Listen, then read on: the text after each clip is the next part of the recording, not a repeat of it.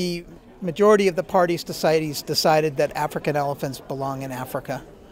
Yes, there are still some caveats. There are still some provisions of the convention that could allow some African elephants to be exported to ex situ facilities, but the bottom line is the days of sort of routine export of African elephants to the highest bidder or to a zoo in the United States or to the EU, so on and so forth, those days are over. Zimbabwe has 84,000 elephants. We have a carrying capacity of 54,000 elephants. So we have 30,000 more elephants than our ecology can sustain. And the effect of this is that we now have to carry that burden and we have to carry the cost, which nobody else in the world is sharing with us.